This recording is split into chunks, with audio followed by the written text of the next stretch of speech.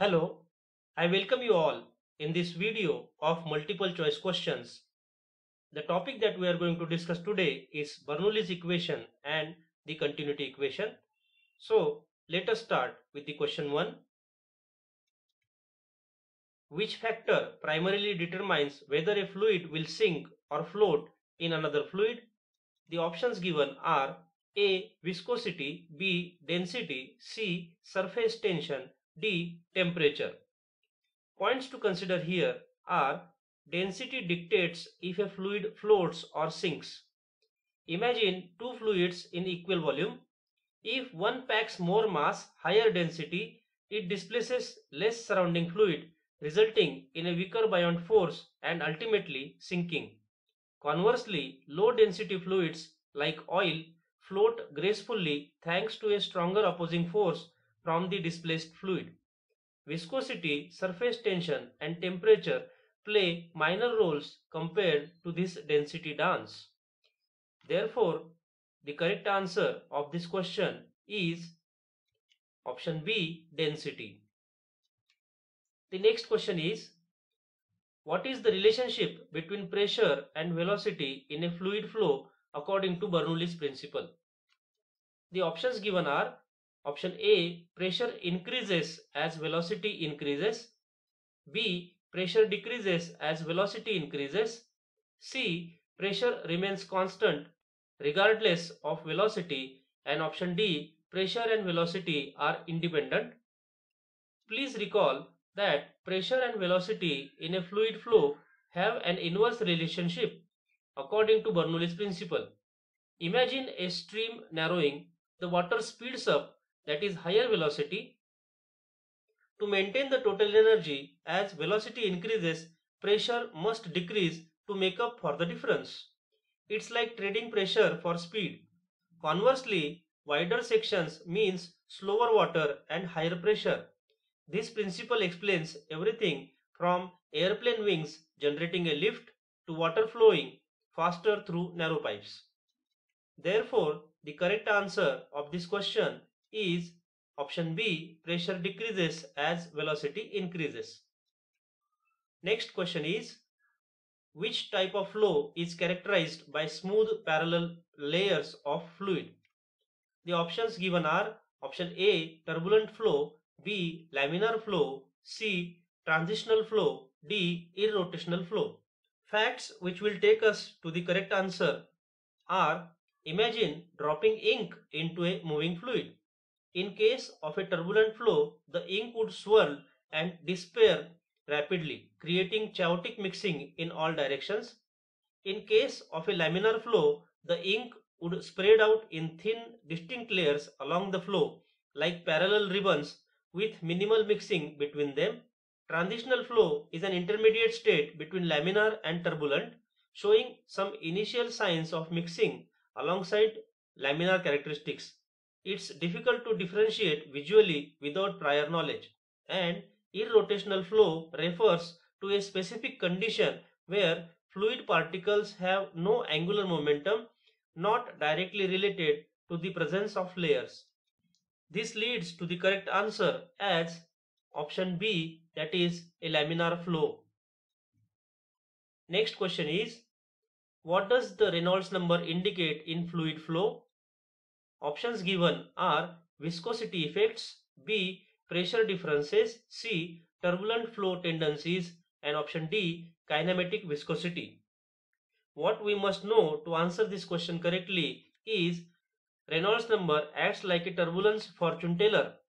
It predicts the odds of chaos by comparing go with the flow forces, that is inertia, to slow down forces, viscosity.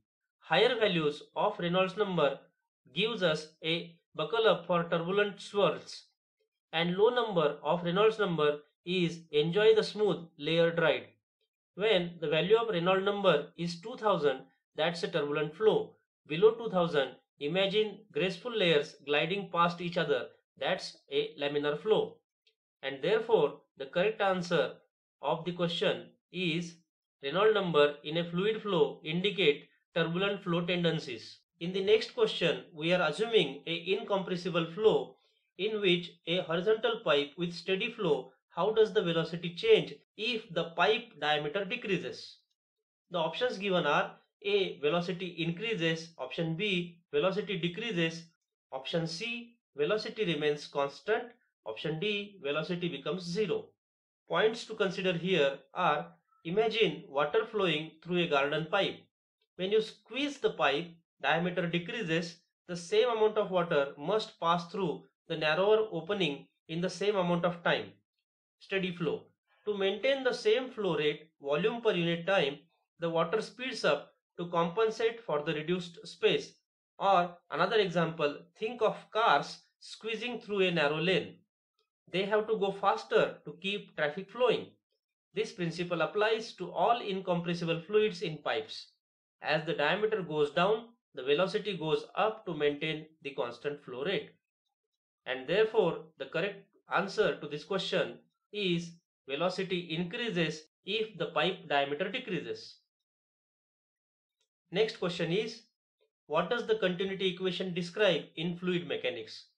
The given options are option A, conservation of mass, option B, conservation of energy, option C, conservation of momentum, option D, conservation of volume. What we must know to answer this question correctly is the continuity equation states that the amount of fluid entering a section of the pipe must equal the amount leaving the section in the same time interval.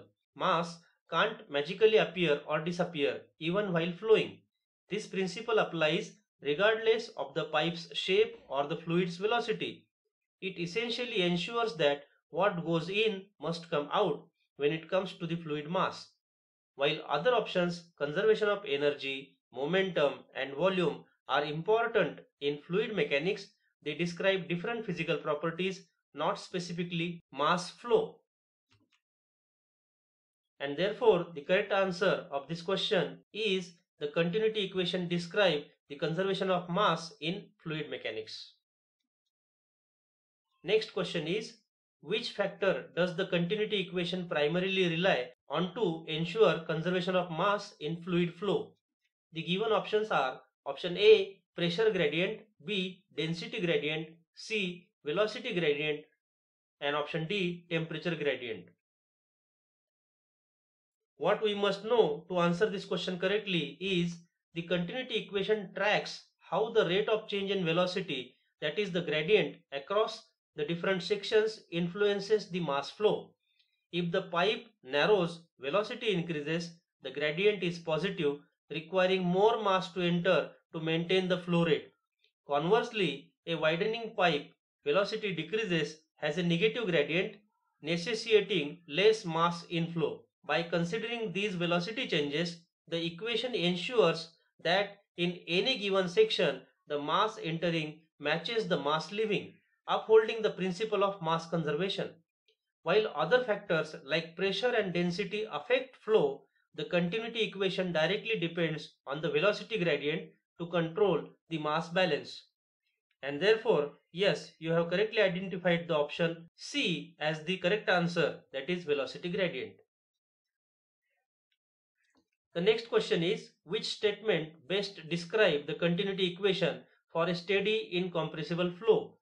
The options given are option A, mass flow rate is directly proportional to velocity and inversely proportional to density.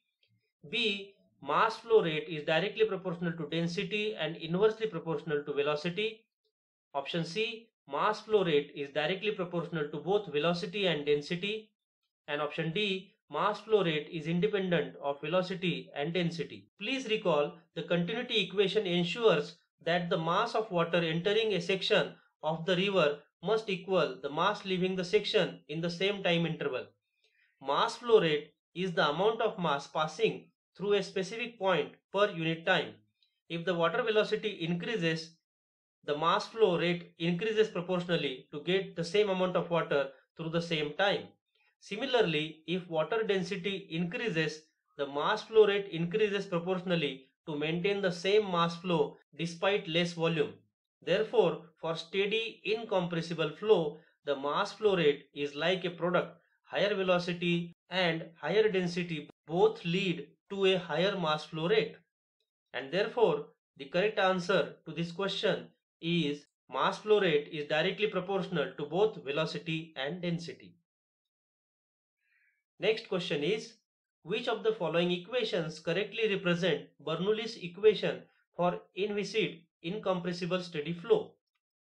The four equations given are P plus 1 by 2 rho into V square plus rho GH is equals to constant. Option B, P plus 1 by 2 rho into kV square plus rho GH is equal to constant, where kV is kinematic viscosity. Option C, P by rho plus V square plus rho is equals to constant. And option D, P into rho plus 1 by 2 V square plus G into H square is constant. Please recall, pressure is expressed into the dimensions of m L to the power minus 1 T to the power minus 2. Rho represents density m L to the power minus 3. V represents velocity L T to the power minus 1. G represents acceleration due to gravity L T to the power minus 2, and H represents height L. Option A balances the dimensions of each term m L to the power minus 2 T to the power minus 2 and represents the conservation of mechanical energy for inviscid incompressible steady flow.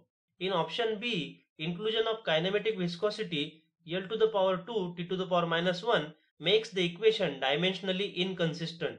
In option C, dividing pressure by density doesn't have a meaningful physical interpretation.